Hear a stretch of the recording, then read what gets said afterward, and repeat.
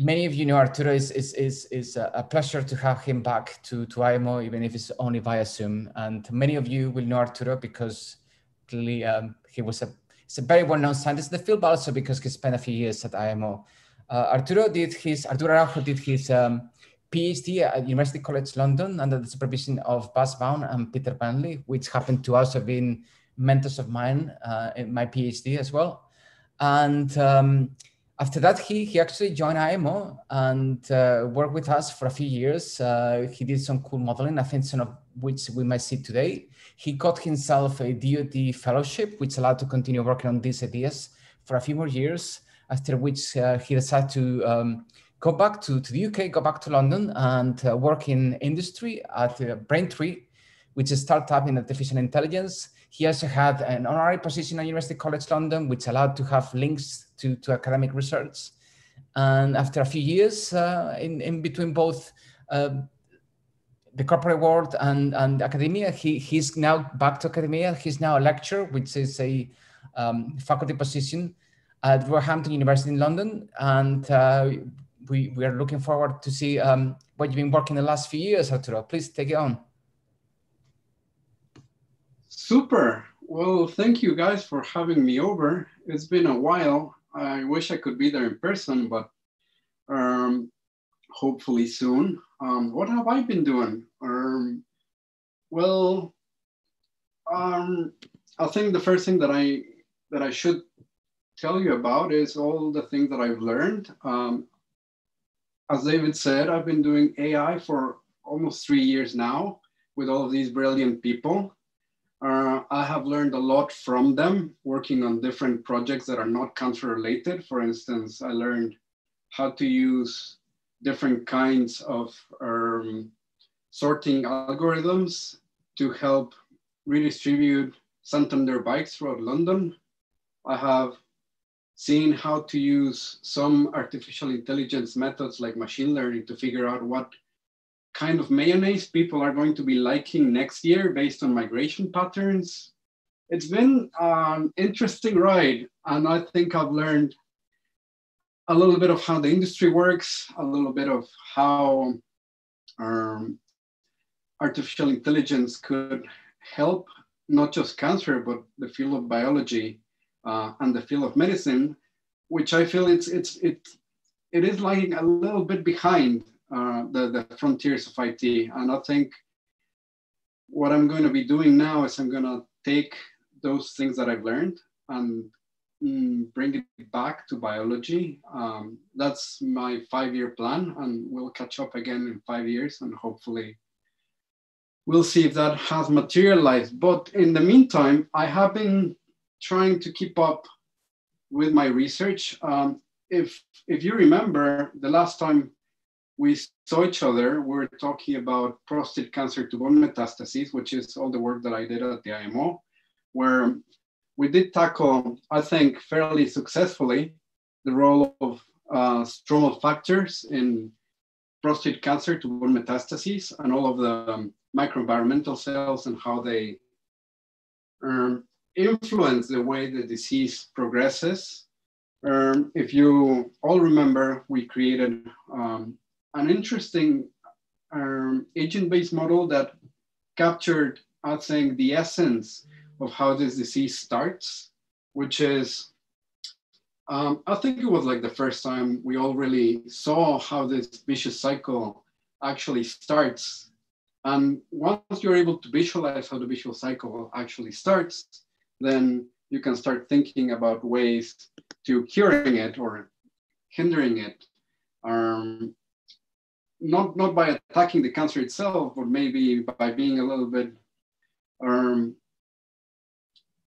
more proactive and tackling the communication between the cells. That's how we proposed transforming growth factor beta inhibition as a potential therapy. All of this with David, Conor Lynch, and of course, Leah Cook, which now she is an assistant professor in Nebraska Medical Center, doing, I think, a lot of things that are going to be very relevant for us in the next few years, including some of the microenvironment into these kinds of models. But today I am here to highlighting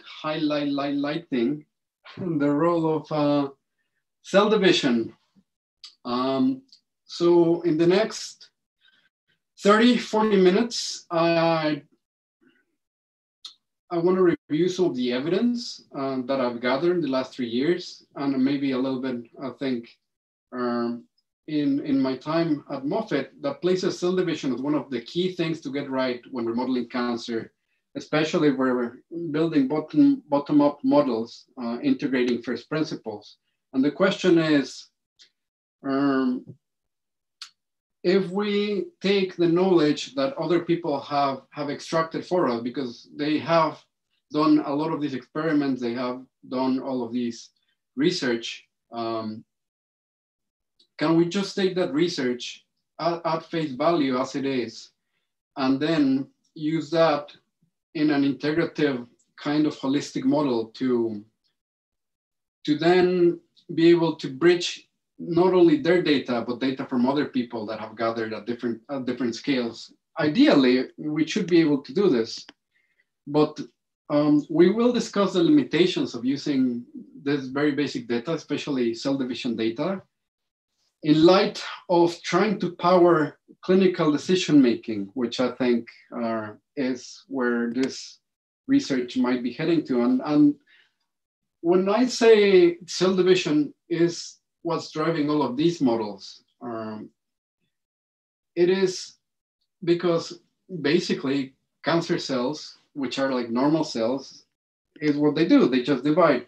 2 cells divide into 4, 4 cells divide into 8, and then as they divide, they self-organize to create tissues, and then these tissues self-organize to create organs, and then these organs self-organize into organisms.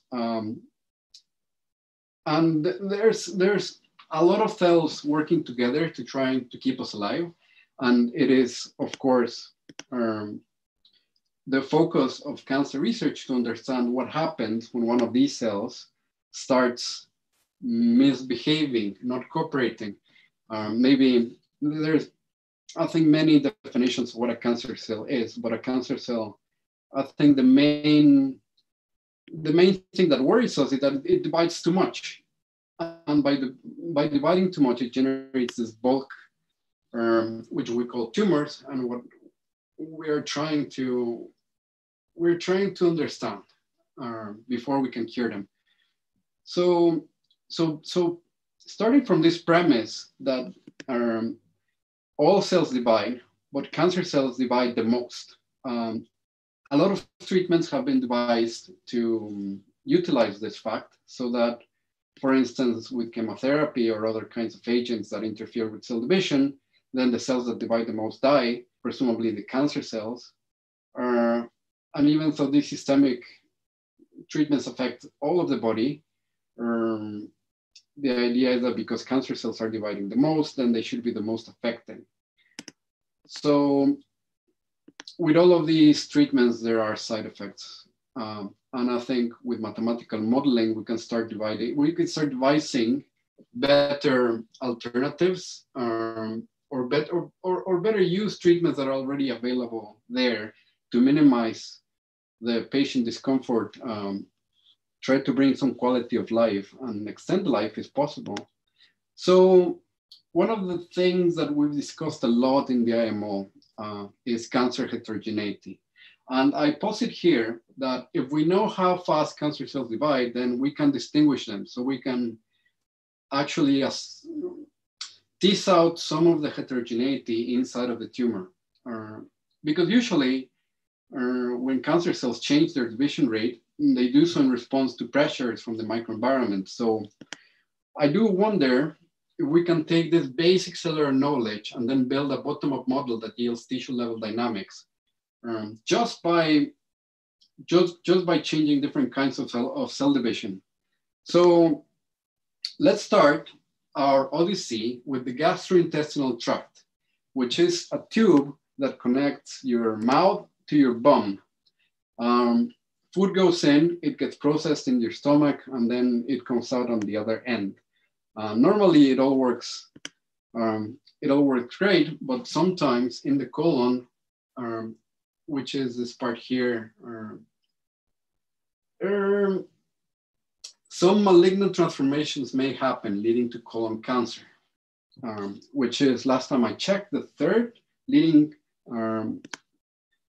cancer death-related incidents in the world. The problem, I think, here is that, again, we don't really know how it starts. Luckily, I think I have been trying to keep up with the literature, and I do see that there's a lot of recent developments on how cancer starts, and it all points at cancer starting in these invaginations that line the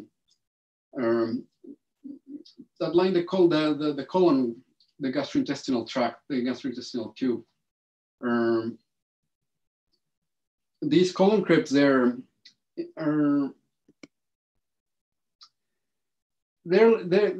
like indentations in all of these, in all of the lining that provide new cells for the colon to replenish itself, because it gets eroded with all of the residual food that passes through it. Now, here's our first mistake. Sir Professor Nicholas Wright has pointed out that the intestinal lining doesn't have villi. So I had to go back and redraw this. But now, thanks to Sir Nicholas Wright, we have the correct diagram. It doesn't really change the model, it's just the diagram of the model. The model is, we have these invaginations, and in these invaginations that are like cylinders lining all of the intestinal tract, we have cells at the bottom that are represented here as green cells, are called stem cells. And these stem cells, they're cells that divide frequently so that they can then start differentiating, are represented here in yellow as transit amplifying cells. And then by the time they reach the actual lining of the gut, they become epithelial cells that all they're gonna do is they're gonna keep the organ in a sustained physical structure.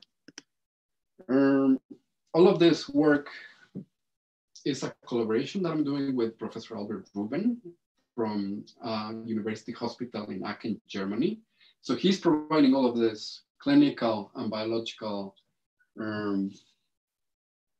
expertise to fill in the gaps. I'm bridging in all of the data that we're trying to get from all of the people that are doing a lot of great research in this area, including Trevor Graham, Andreas Torriba, and some other non-local researchers. But we're bridging all of this with the help of computer science, which is where computer science comes in. So Peter Bentley is helping with his agent-based modeling expertise, making sure that everything is working in an efficient way, that there are no bugs in the code. And the way that we decided to model this is, if we have a cylinder and we open the cylinder up, so it becomes like a sheet. It's like a two-dimensional sheet that represents a three-dimensional structure, which is very lucky for us, because then that makes the computation a lot easier. So in this model, what we're trying to figure out is what affects monoclonality. So if you look at the model, then each cell has an identity at the base. So I'm calling each cell by a number. So I have 1, 2, 3, 4, 5, 6, 7, 8 cells. At some point, just through cell division, these cells will push all the other cells, because that's what they do normally. They just divide, push a cell, and then the cells that are being pushed go up in the crypt, up until they reach the epithelium, at which point they're going to be shed away with the rest of the food and poo and all of that stuff. So that's what the model does. Each cell has a little algorithm that tells it who they are. They all share the same algorithm that's responding to extracellular cues. So cues from the microenvironment. One of them is WNT, which is molecular gradient that keeps the cells in a STEMI state, according to most literature that we've that we've gathered. And there's another growth factor that plays a key role called the epithelial growth factor that it encourages cell division. So the more there is, then the more cells will divide. And we believe that these factors are maximum at the bottom. And you can see here that Wnt only is short reaching, but everything that's weighted in this Wnt signal is green, it's a stem cell. The EGF is a more far-reaching gradient, and everything that's in that EGF gradient is dividing. And as it divides, it loses telomeres, it loses the ability to divide, but also it creates a bulk of cells that will be used then later to cover up the epithelial tissue, which is the red part here. And by the time they reach that, they no longer divide, and they just sit there until they're washed away, providing some solid structure. So that's really what each one of these cells do. They just say, am I inside the Wnt gradient? If not, then am I inside the EGF gradient? If not, then I'm just gonna die. But if I am inside the Wnt gradient, then I divide according to a stem cell, and I can divide as many times as I want, maybe once every 24 hours. If I am inside of the EGF gradient, well, how much EGF gradient do I have? If I have lots, then I'll be able to divide frequently, maybe almost every 12 hours. But if I don't have as much, then I'll divide less. So maybe once every 24 hours. And the way that I divide, there's a probability of pushing cells to the side. There's a probability of pushing cells up, which is preferential. All of which has been extracted by researchers, by Alex Fletcher, Ritzma, Cosart, Hugo Snippert. So thank you to all of these researchers, because I could just take all of those values, put them in the model, and it works. So all of the things that each one of these researchers extracted individually in their experiments, I was able to put in this model, and I was able to get a homeostatic tissue that behaves what you would expect a normal crypt to behave. But instead of doing the experiment in the laboratory, as some people do, and thank you so much for their work. I can do these experiments now that I have a faithful model in just a few seconds, and I can test all the different things, measure all of the different things that can't be measured in the laboratory. Like I can ask, well, how many times has a cell divided? How old are they? How more can they divide? But importantly, what I really want to know here is when is one of the stem cells going to become the ancestor Arturo, of the can entire? I ask a question? Absolutely. So, previous slide, if you just go back one.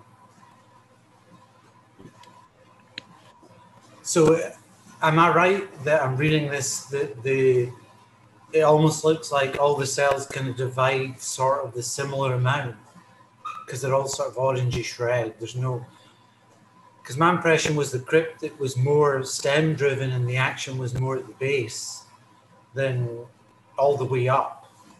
What you're seeing here is the same. Well, it's the same crypt, just different visualizations of the crypt. So sure. to the far right, we see the normal crypt, which is it has different kinds of divisions, and then the number of division is just how many times have I divided throughout my life. The age sure. is how old I am. But I guess what I'm saying is there's no stem-like phenotype in the base of your crypt, right? And there's no main driver. The only thing that I'm considering STEMmy about it is that it can divide as many times as it wants, whereas other cells throughout it can only divide 5 times at most. And Right. So And it the looks like difference some of those are 20, 28, and so I don't see them being 5 times. Maybe I'm misunderstanding. Could you repeat the question? So you've got mitosis on the left, and it's all at 5, right? But then you've got number of divisions. Is that number of divisions in that location as opposed to by that cell?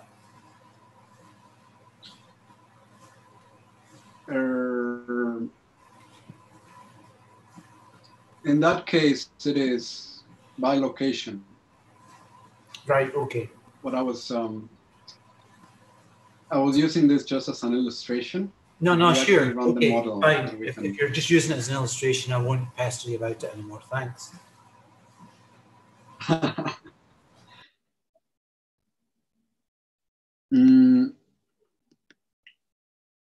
But what I really wanted to find out was when will one of the cells at the bottom become the ancestor of all of the cells in the crypt? So once that I've verified that this behaves like a normal crypt, people like Hugo Snippert have measured exactly this. When will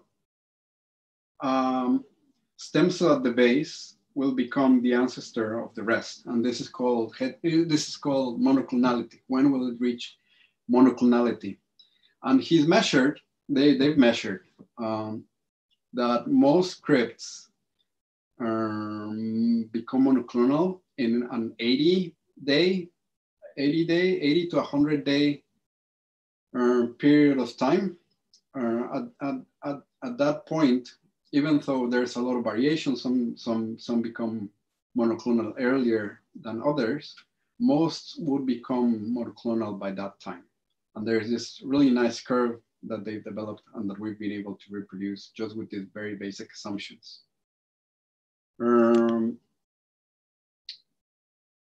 So we were able to then ask what are the biggest contributing factors that affect monoclonality.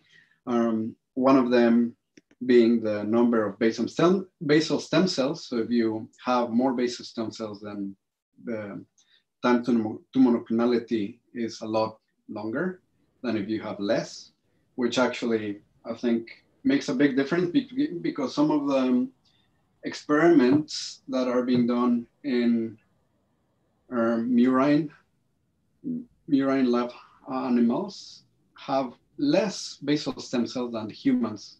So the murines are between 4 and 6, and humans are between 6 and 8. And that actually makes quite a big difference. So if you're gonna incorporate knowledge that we've gathered from urine experiments, then we have to convert them into human experiments. So you can't just take the face value result and then transform it into a human result. You have to do some conversion, and that actually affects the time to monoclonality. That also plays a little bit into cancer because some of the cancer crypts are enlarged and presumably they have a larger number of basal stem cells.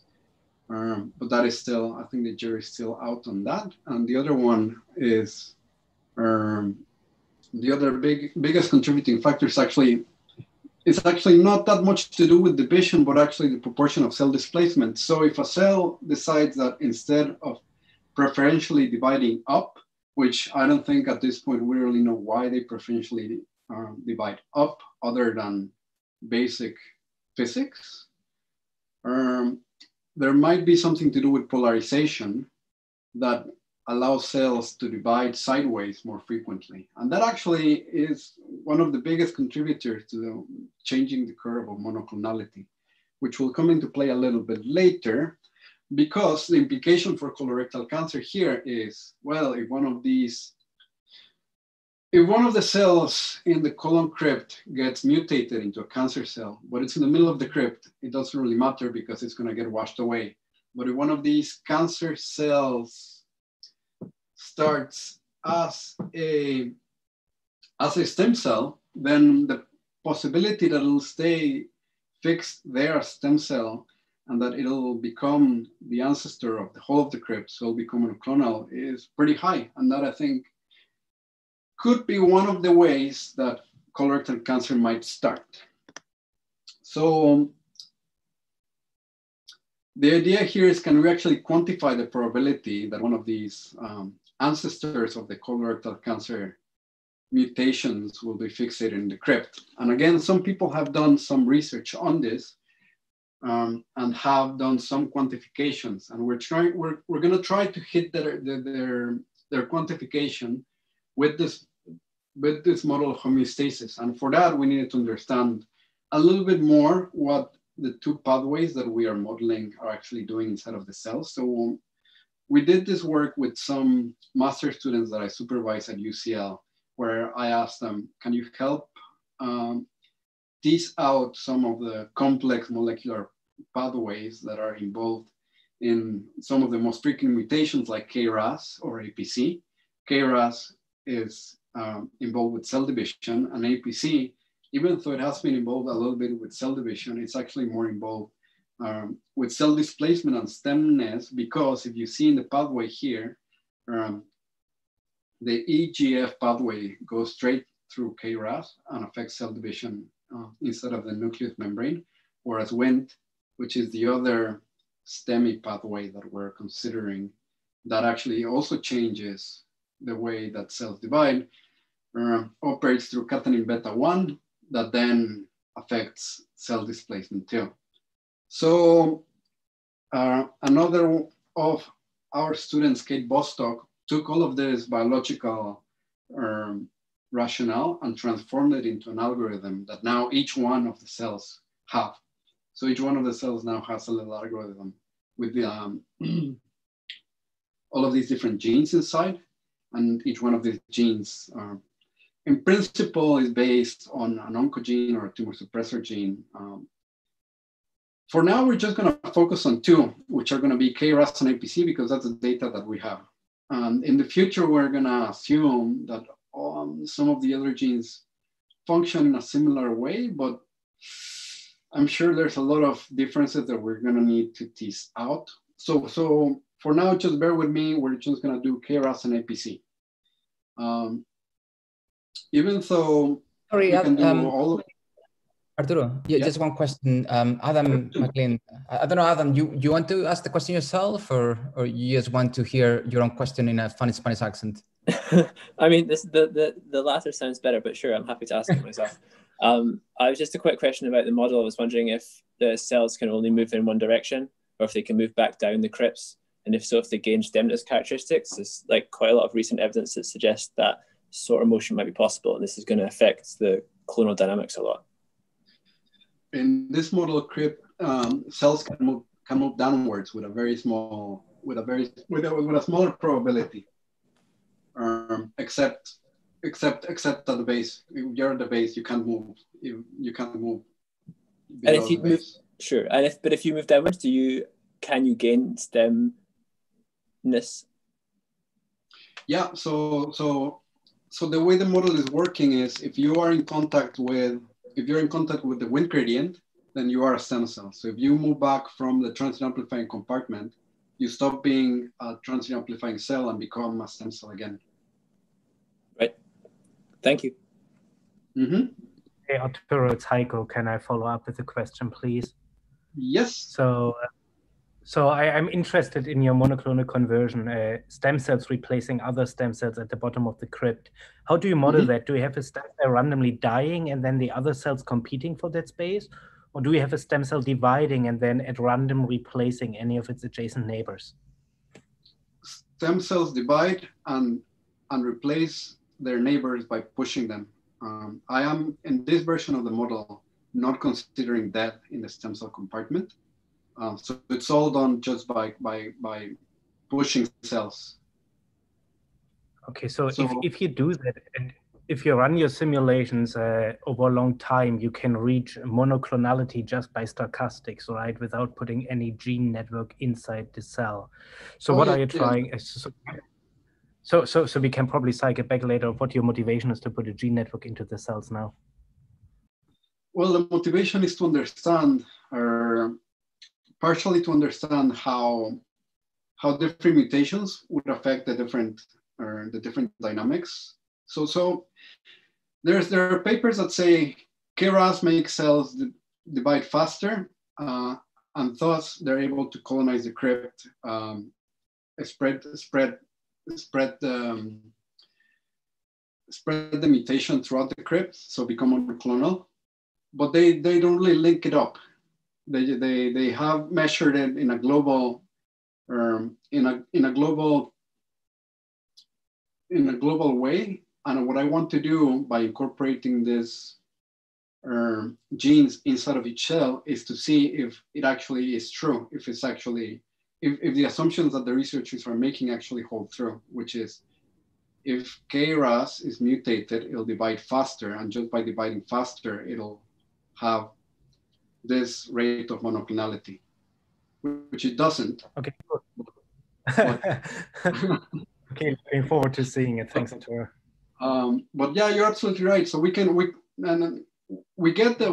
monoclonality just by drift, and we're hoping to just quickly incorporate all of these genes and then say these genes have been implicated in cell division. So if we mutate these genes, then this is the probability of fixation. And we tried that, and we get these results that are not quite right. So if we compare this data with the data from Vermeulen from 2013, that hopefully we'll be able to get better data soon. Well, it doesn't quite get that kind of probability of fixation. So there's something there that we're missing. The model is pointing to a gap in our understanding of either how KRAS works or how monoclonality works. And for this, I have tasked Frederick Russo, who is a UCL computer scientist, to figure out what would we actually need to get in terms of either an alteration in the division via KRAS or an alteration in site displacement by APC to actually get the numbers that Vermeulen is reporting. And he's done an excellent job in getting all of this data for us. And our conclusion for this is that KRAS would have to increase division by almost 100%. So it's like pushing the cell to the maximum so that it can reach that kind of probability of fixation that is being reported in the literature. APC would have also to increase through the Wnt pathway site displacement a lot more than I think we initially thought it would. So all of these investigations are still ongoing. These are all the results that we have at the moment, and hopefully we'll get them published soon and we get some feedback. But from here, I think the idea was we're just modeling one crypt. It'd be great if we could model 1,000 crypts so we can actually model a little bit of a segment, which is what Freddie is doing by coding all of this in a very efficient way. And this actually, even though it's really nice to have that one crypt resolution, which you can actually see how by introducing just the one mutation in the one cell, then the one cell outcompetes these other cells. Ideally, then we would be introducing all of these different mutations, combination of mutations, and then we can actually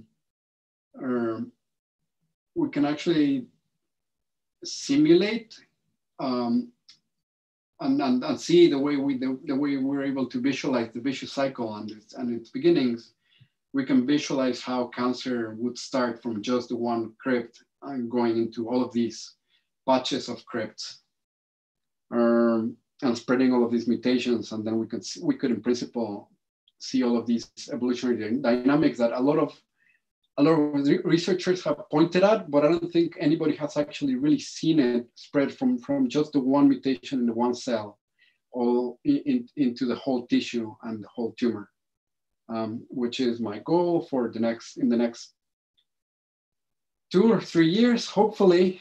But we're not done with the intestinal tract. We're now gonna just shift focus a little bit and talk a little bit about Barrett's esophagus, which I think Kid was here talking to you a little bit about how some of these cells that make up your esophagus begin to look like cells that make up your intestines, which is called Barrett's esophagus.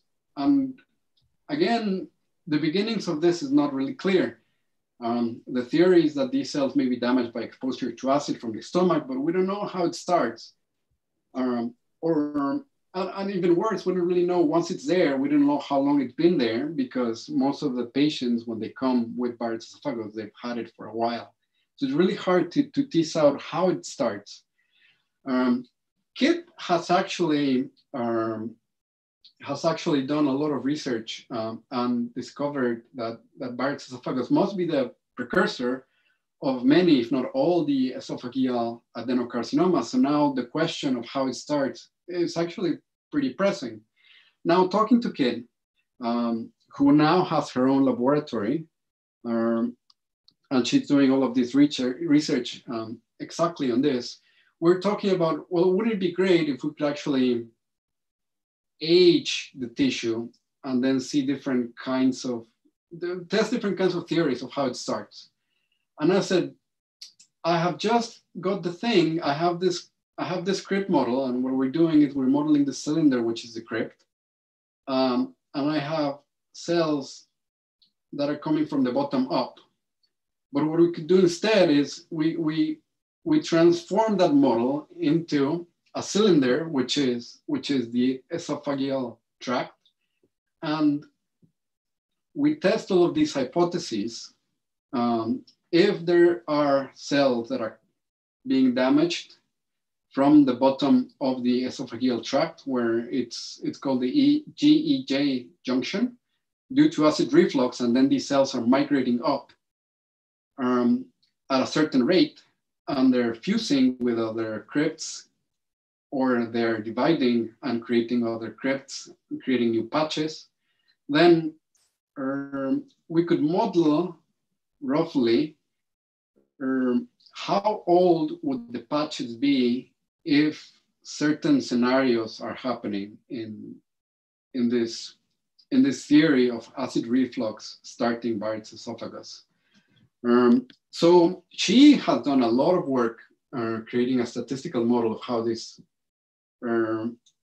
aging in Barrett's esophagus would work, and has a lot of interesting data. And you can see here that she said that it's more likely that cells at the bottom are younger and they age as they go up in the esophagus, which she has modeled here with different colors and doing a complex Bayesian statistical model. And I sought to replicate this with this basically cellular automata model, saying we have different scenarios where we can either grow an entire, we can grow an entire esophageal tract and see how long it takes for it to grow according to what we know of crypt and patch division. And we can see if by injuring some of the cells, we can get the same results that she's observing in some of her patients. The problem with some of the results that she has is that it's very, very hard to distinguish chronological time versus division time, which is migration rate versus fission rate, which is, are they all because they have lingered a lot, or are they all because they have divided a lot, which is there migration from the base of the GEJ, or is the segment already established there and there is just a very high turnover because there is a lot of acid reflux affecting it. So we sat down, we tried to come up with a basic model of how this would work. And she came up with the idea of having an alpha probability of division of these patches, and a beta, which is a probability of patch death. And then she tasked me with growing these segments from day one, where there's not really a segment there. It's just the GEJ interacting with the acid from the stomach, and then seeing what happens, say a year later, or 3 years later, or more likely 50 years later, which is when some of these patients start showing up. And then we can actually trace some of these things back. We set different scenarios, and this is really what this model is going to help with, just to tell us which scenario is the most likely one. Was the patch already there or not? Is the acid reflux affecting cell division, patch division, or not? If we only have, say, a gradient of this acid reflux that affects both death and division, maybe it's a different gradient. Maybe it only affects death and not division. Maybe it affects division and not death. And the problem is we don't really know. And it's really, really hard to do an experiment on this, because the experimental conditions, I think, are very, very hard. You can't really create one of these tracts in vitro, and in vivo. It's very, very hard to keep animals alive for 50 years, which is the time scale that this disease kind of spreads. And even though this story is still, we're still, Kit and I, talking about it, one of the preliminary results is that from all of the scenarios that we tested, growing from the bottom does not capture the result that she's observing. So the model points to it already being established as a segment really quickly, maybe within a year, up to at least 6 centimeters. And then once the segment's established, then it's been transformed by a gradient of acid reflux that then leads to this tissue transformation and migration, which again points to methylation, clock methylation, which I think she talked about in her talk, which I think is also on YouTube. So I'll just refer you to her talk as a risk marker. But this is mostly her story. But again, this points at a key role for cell division, which is every time I go to a conference, I have like a little badge that's like, I'm really interested in cell division. And in different conferences, especially some of the local ones that I have the privilege to attend to, like the UCL ones, I started chatting with a couple of researchers, Maria Secrier, who has a lab in genetics, who actually just won a really prestigious award for future leaders here in Innovate UK. So, good for her. Follow her on Twitter. She is a very good person to follow, pointing to all of these different resources. And Professor Chris Barnes, who is also interested in something that I'm very interested in, errors during cell division, which I think we have discussed a little bit, especially with Andre, aneuploidy chromosome misegregation. So what happens if you have a set of genes, which now all of my cells have, and you just misegregate one of those chromosomes with all of the genes that have that chromosome has.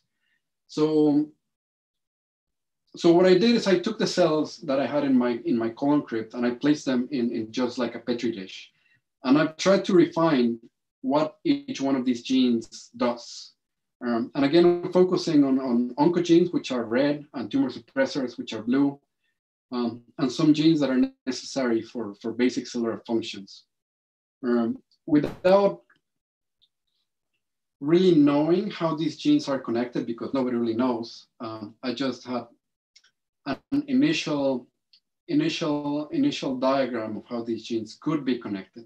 So if anybody wants to collaborate on this, it'd be fantastic if they could point me to the actual gene regulatory network that we think determines the cancer that you are studying. But in this very abstract scenario, what I want to know is if I have these misaggregation events, and I know that these genes are in these chromosomes, then which are the misaggregation events that I'll be most interested in? So which are the genotypes that emerge and that are more prevalent? Obviously, we need a baseline model, which is, if I just leave the cells there in a petri dish without any mutations or chromosome misaggregations, then they should have like a homeostatic behavior. And if I injure them, then they should just recover and then continue being homeostatic. But then if I mutate one of those genes, or if I alter the copy numbers of all of these genes in a very, very abstract way, for instance, if I don't have the gene, then it's really not producing any of the gene signal. So probably whatever it's supposed to be doing is not being done. If I have two copies of the gene, which are the normal ones, then it does what it should be doing, which is keeping homeostasis. And then if I have more of those copies, then it's doing more of the thing that it should be doing. So for instance, if it's an oncogene, it's promoting cell division. If it is a tumor suppressor, then it's promoting cell death or at least cell arrest, so it doesn't divide anymore. So these are biologically inspired. I wasn't able to actually extract a number because I don't think we know any numbers yet. Hopefully that'll change in the future. But even with this very basic assumptions, I could get consistency in the kind of genes that are frequently mutated and that survive the harsh conditions of selection. But importantly, I think what I found was that chromosome misaggregation might actually have a more consistent signature. So we can actually distinguish if we can get this information early in tumor evolution, we can distinguish which one is driving the tumor, either mutations or chromosome misaggregations. And probably it's going to be a mixture of both. But that leads back to something that is a little bit more concrete, which is the team science. I was actually going to put one of those sketches that I did for this back in the day when we were trying to come up with this image, because in this image, I actually had very specific people in mind. So in collaboration with Dr. Julio from the Moffitt Clinic, and then in collaboration with Dr. Shilpa Gupta, which at the time was at Moffitt, but now it's at Cleveland.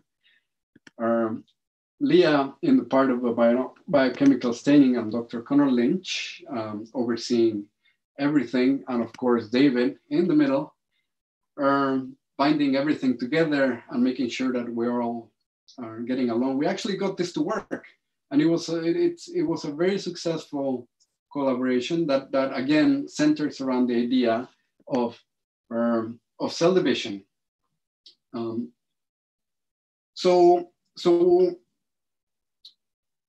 for a clinical model, we also have to start modeling therapies, and that is the thing that I think took us the longest, just to get right what are the palliative therapies,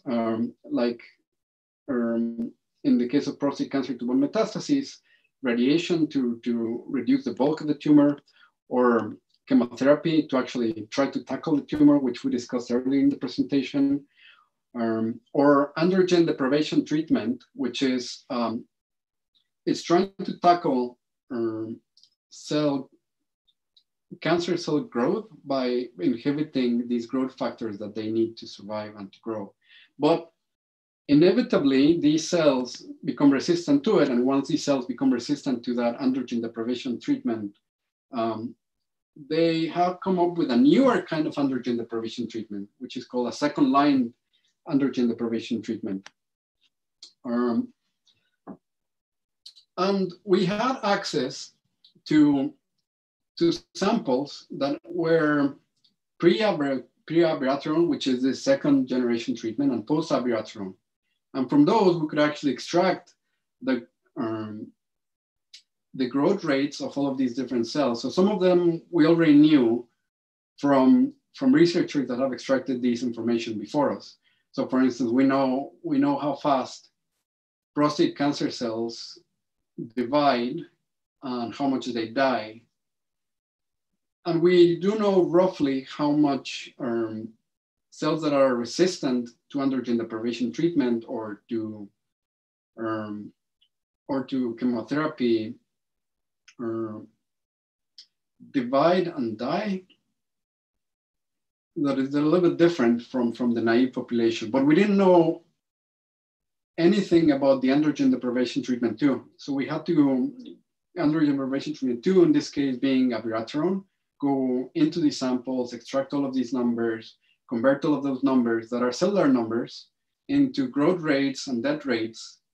And just through extracting all of this data, we're able to construct this model where we have a logistic growth for all of these different kinds of cells. And the only thing that distinguishes them is how fast they grow, depending on whether they're resistant to a certain treatment or not. So we can see that the naive ones in black are gonna be the ones that grow the fastest. And cells that are resistant to the first generation androgen deprivation treatments in red are not gonna grow as fast as the naive ones. And the ones that are chemotherapy resistant are even growing at a slower pace. So the idea here is that resistance is translated into a cost of cell division. So once we have this theoretical model, we can use it to try to mimic some of the things that have, some of the things that the standard of care says we should be doing. So for instance, we can, if we have just naive cells, we can apply androgen deprivation treatment. But soon, if you see figure B, this red line of resistant cells emerges. And then once that emerges, we can apply a second kind of treatment, like androgen deprivation 2 treatment, which is in figure H. So you can see that then we apply the androgen deprivation treatment, but then you get resistance to that deprivation treatment. So we try all of these different scenarios where you have all of these different treatments. And for each treatment that you apply, you put some pressure on the cells. Some of the cells die according to the rates that we got from our samples, but some of them are transformed into a resistant variant that divides a little bit slower. So the problem was when we were trying to then use this data that we have, that is all cellular data, and transform it into something that is clinical. And this was actually one of the biggest hurdles that we had, because the thing that is measured in the clinic routinely is PSA, which is prostate-specific antigen that in principle, most of the cancer cells from the prostate express. They express it natively in the prostate, but they express it in the tumor at a higher concentration. And we estimated that it's probably about 3.5 nanograms per mil of PSA per gram per day, which is a little bit different than they would normally express. And then we had to do another calculation, which is, well,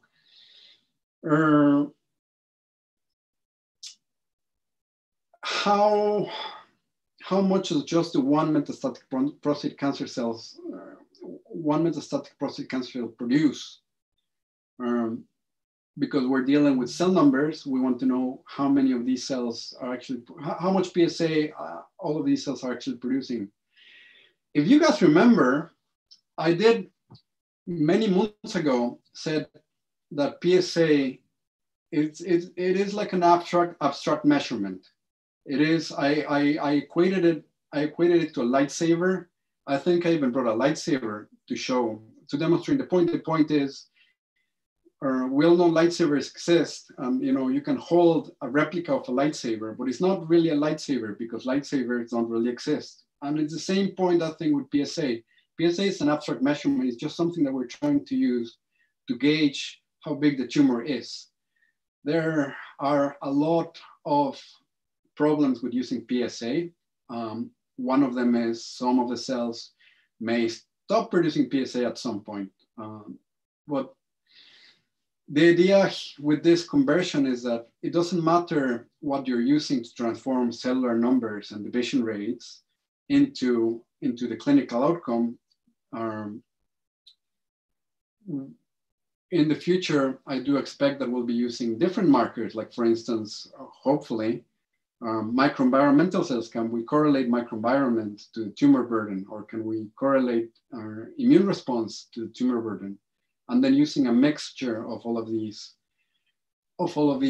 correlations. Papa und Mama wollen jetzt essen. Pardon? I think that's Philip, and he has kids at home, and sometimes these things happen, so don't worry about it.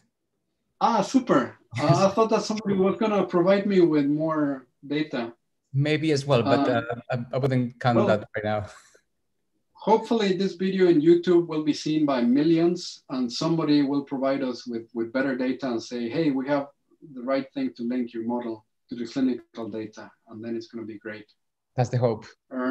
But as it is, even though PSA is imperfect, and even though it doesn't really exist as a perfect correlation between tumor burden and a molecular marker, it is what is being used in the clinic to assess tumor burden. And we also calculated that then, if all of your bones had prostate cancer, then the maximum theoretical carrying capacity for bone metastases is a PSA of about 1,000, which has never been observed. So I think, has it? Well, I think it has not. It has not been observed, but I may be wrong. I'm gonna track back I'll soften that comment and say 1,000 nanograms per mil is probably gonna be the cut off, the maximum capacity that I think a body can handle of cancer in the bones, because that is the volume inside of the bones, which is gonna be the carrying capacity of our tissue. And then we can go to the clinic and ask, can we try to recapitulate some of the patient data that is completely different from the data that we've used to parameterize this model? Can you just give us the PSA that a patient presented with and the treatment that they had? And that's what they gave us. They gave us a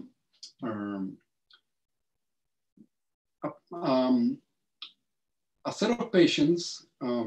For instance, in this case, this patient presented initially with a PSA of 15, and then had some radiotherapy, and then had some chemotherapy, and then had some androgen deprivation therapy. And the other way around. First androgen deprivation therapy, then radiotherapy, then chemotherapy.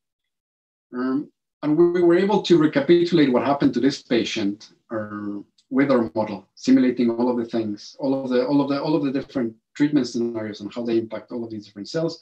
But importantly, we can now mathematically test out which cells, when the disease became resistant, just by measuring how fast the cells are now growing. So in panel B, you can see that we have all of the different PSA points, and you can see that there's a dotted line that's joining them. That is the PSA prediction by the model. But we can then decompose that PSA prediction into cells So there's the naive cells, assuming that the patient presented with 100% cell naivete. So there was no treatment there, no resistance initially there. And then through all of the treatments that he received, the cells started to change into this resistant phenotype that divides a little bit different. And we can see the change. Remember, the only thing that is different between these two phenotypes is the rate of division. We can see the change if we assume that the patient was actually resistant to begin with, then we have a completely different curve, which completely misses the mark in all of the PSA points that we get. So we can be fairly sure that this patient presented close to naivete to these treatments because he responded pretty well to all of these treatments. But then we encountered some of the patients that did,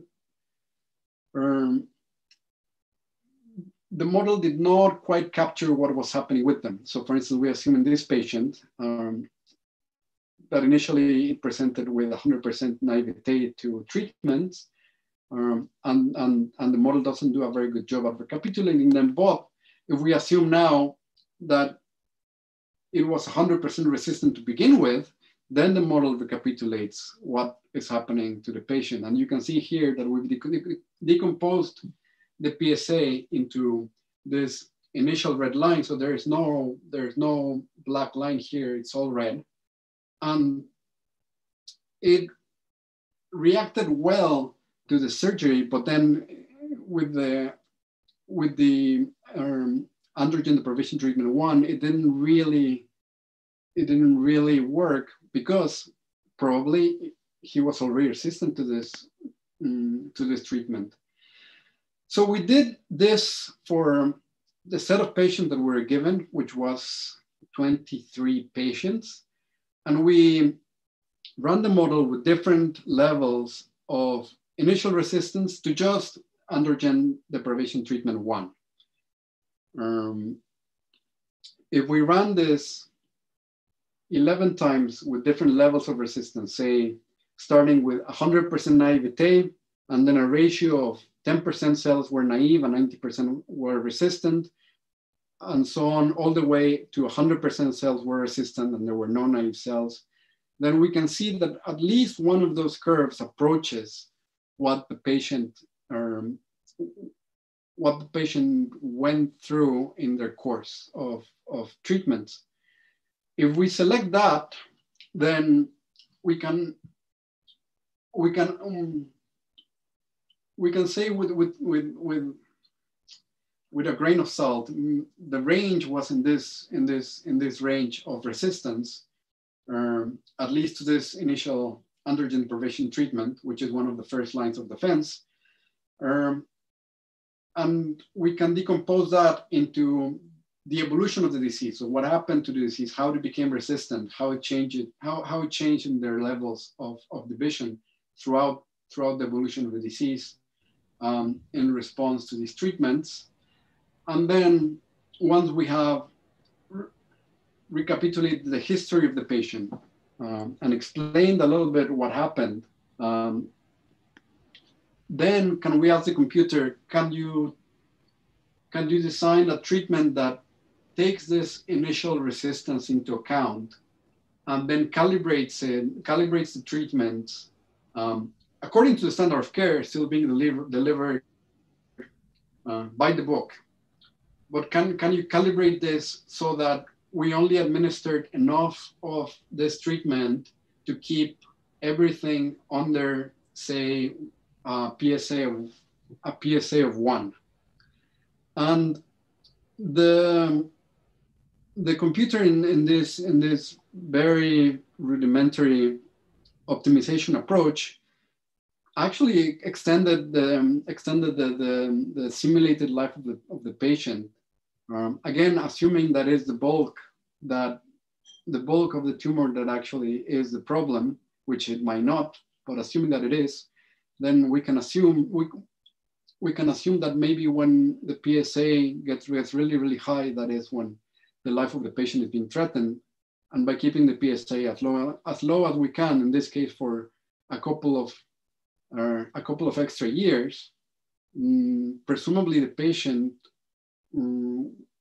would gain some quality of life and some extra years in their life, which is the idea again of personalized treatment. Can we do all of this for every single patient, but not necessarily needing all of their history, but rather just starting with a presentation point and then calibrating the model as the patient receives their treatment, and as the patient comes back, the model could get this information and recalibrate and recalibrate and recalibrate. That is something that I dream of. Hopefully one day I can take this project all the way into its fruition. But I think at the moment we did contribute a little bit to at least in the local Moffitt clinic, I think, to the way clinicians think about how they administer their treatments. Obviously, it'd be better if we incorporated the microenvironment. We haven't simulated combined treatments, so that could be actually a very important thing on how they shape evolution, which is something that I'm very, very interested in, but I don't think we really know yet how the treatments combined affect evolution. It could be something that could be tackled mathematically. Integrating the immune system is something that I am all for, because there is actually, you can do very, very quick routine samples, sample extractions, and you can get a lot of data, and then you can use AI models to extract parameters and do some sensitivity estimation, which I think would be great to then start tackling the mechanics of how it works and actually understanding how to stop this. And finally, I just want to, I think, summarize all the evidence that I've gathered that plays division at a central role when we're building these bottom-up kinds of models in colorectal cancer. Through division, we were able to tease out that KRAS has indeed a big chance of getting fixed by increased division, as some researchers have pointed to, but actually it would probably be a lot more division than what's being reported currently. And that APC might get fixated not just by increased division, but actually by increased cell displacement. In Barrett's esophagus, a gradient of acid reflux actually affects the growth, which is the number of divisions, an aging of the segment that probably should be pre-established pretty quickly there. In replication errors during division, like chromosome segregation, the identity of the chromosome that is missegregated actually can have a deep impact on the initial heterogeneity and the subsequent evolution. And in prostate cancer to bone metastases, differences in cell division rates can be used to tease out and to utilize this estimation of resistance to design personalized treatments. When I left Moffitt about 3 years ago, I gave one of these 3D printed little cell division models to David, Connor, and Leah as a thank you for having me and teaching me all of this, which I've tried to carry on. All of the teachings, all the things that I've learned at the IMO in all of my work, focusing in, I think, more in cell division, but always with the ethos that models that first recapitulate homeostasis can help you uncover key things about how the disease actually starts, including crucial changes in cell division. And like Sandy says, how can you start curing something that you don't understand first? And that is me. So thanks so much for having me. Thank you very much, Arturo. That was a great presentation. You covered a lot of ground today. I was going to say this afternoon. Yes, well, it's still a lot of work, obviously, and I know people have been asking questions, but right now obviously it's a good time to have maybe a couple of questions if people still have any at this stage. This is your time. Hey, hi Arturo. I had one question. If you can go back to your treatment adaptation or personalization side. Mm-hmm. So one more forward. So it seems like you're saying, my understanding is that you tried 11 different combinations of resistance at the beginning to see which of them match up best with the data, and then you decided which of those you could use to adapt treatment. Yes. But if you said from the very beginning that they were all naive to ADT, why would you need to incorporate any type of resistance? Doesn't that possibly just imply that perhaps the model is wrong and maybe it needs to be changed in order to recapitulate that growth in the beginning, and then you could simulate treatment? Well, it does capture a lot of the patients that actually were relatively naive to the first androgen deprivation treatment. We only incorporated this in when we started tackling cases that were probably resistant to begin with. I just think it's, if you only have confidence in 1 out of 11 of your simulations, I think it's dangerous to go ahead and start to do treatment personalization when you haven't really validated that the model is correct first. I think you're absolutely right. Ideally, would we be able to go back to the samples that we have and query them for the prediction that the model is making.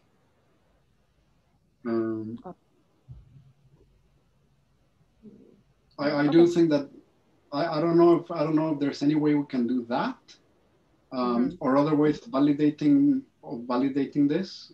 I do think that you're absolutely right. We do need a more rigorous validation here to actually say this is a clinically ready tool, but this is more about integrating facts, biological facts, into something into some general model, and then using that general model to see to make some rough estimations and rough predictions of what would happen. Okay. All right. Thanks. Hi, Arthur. Really great talk. Thank you very much. Can you please clarify? In panel A, it says that the patient received 531 days of radiation. That's about 1.5 years.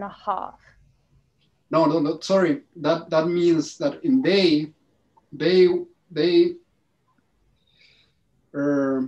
where is it? Was it this one? Yeah.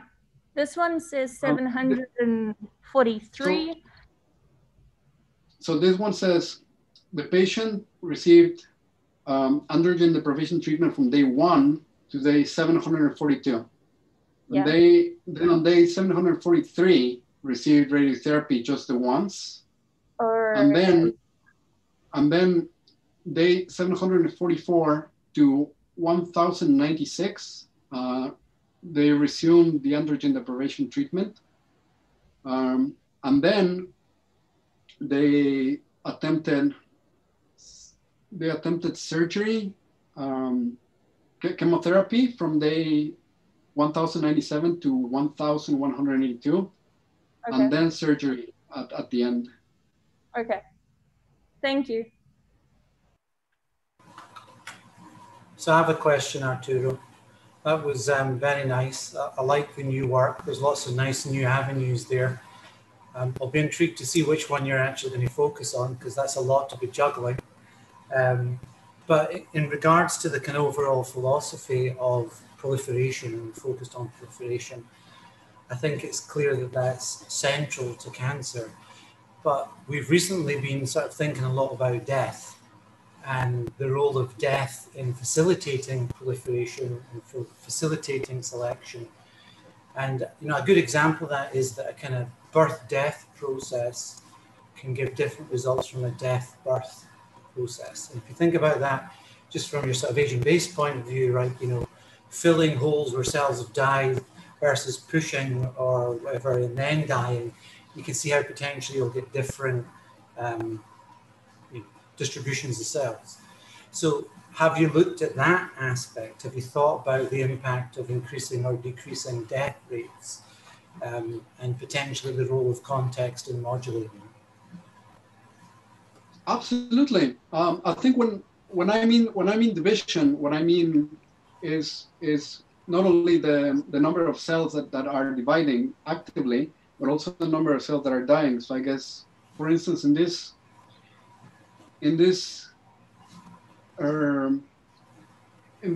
last model, what we've encapsulated as growth is the rate of proliferation, which is the first gray column, and then the rate of apoptosis, because it also changes through different kinds of cells, and it's a balance between the two of them that I think gives rise to what we observe as growth, as phenotype of growth.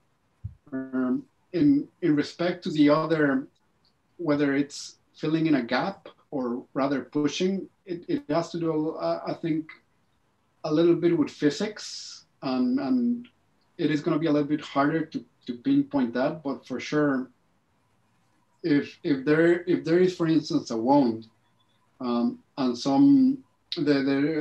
there is a gap there that needs to be filled, some of these pathways will activate and will try to fill in that gap, which I think leaves open an avenue for cancer to start.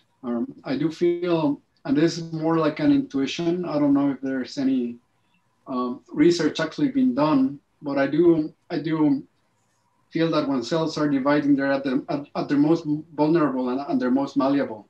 So when they're encouraged to divide, they might start disregarding some of the fail-safes that are there for them to not divide too much. And sometimes once you open the floodgates, it's very hard to close them down. Yeah, I think one of the issues that I see is that proliferation takes time. It's a process you can stay for, you can see it, you can capture stages of it. Division's harder to see and catch, right? So you've got one marker here you're staining for that sort of captures some aspect of death, and there's potentially many others that we've missed and many others you don't see, right? So maybe it's not that important, but if you kind of imagine that there's much more death going on in between those snapshots, would it change your results? Because it potentially would mean that there is a greater turnover in this population. So, anyway, thanks. I think there's definitely lots of directions to take this, and it sounds like you've got a really great collaborative team there that you're starting to build. So good luck with it all. Thank you. I do expect to submit a bunch of grants and get a lot of money, and fingers crossed.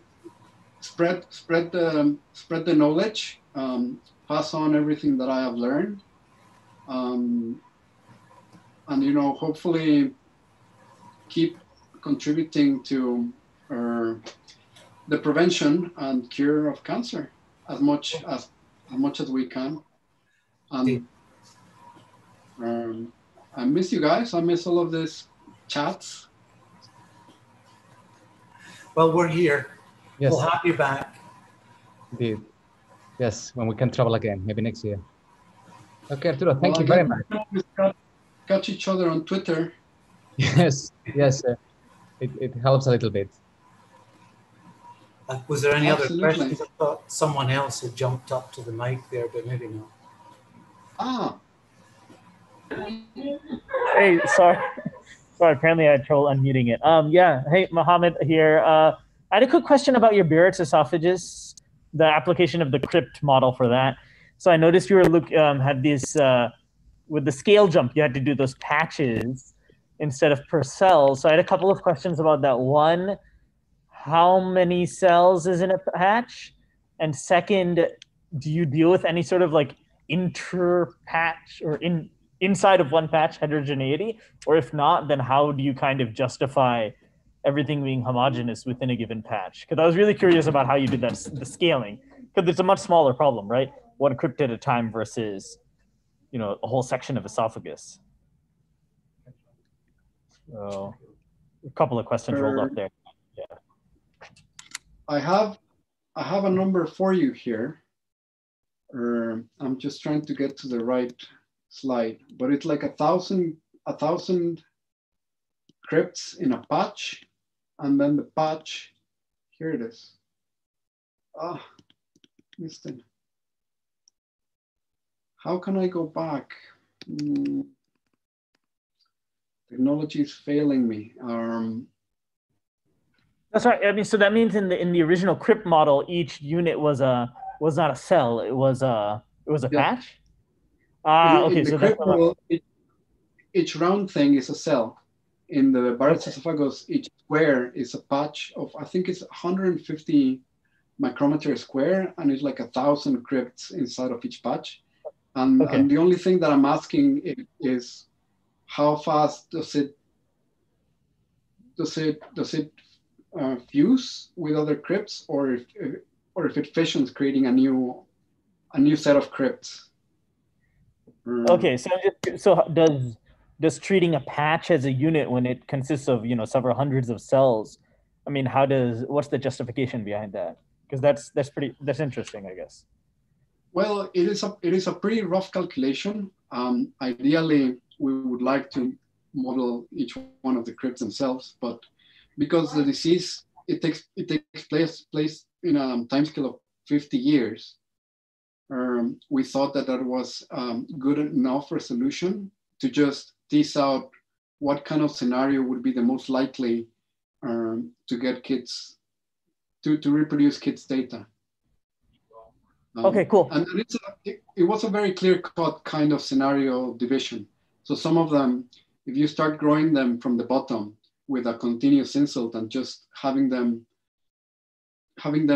divide, it will never really reach the height of the kind of Barrett's esophagus that are being observed in 50-year-old patients. On the other hand, if the segment is already established, and then there is like alterations that are being done through a gradient of insults, having this cell turnover, this patch turnover, then you can recapitulate the kind of data that she is observing. So it's just a very, very rough, different scenario testing. Sure. Okay, cool. Thank you. Cool. Once again, thank you very much, Arturo. Pleasure. Thank you for having me. I'll catch up with you on the YouTubes. You will. Thanks. Bye.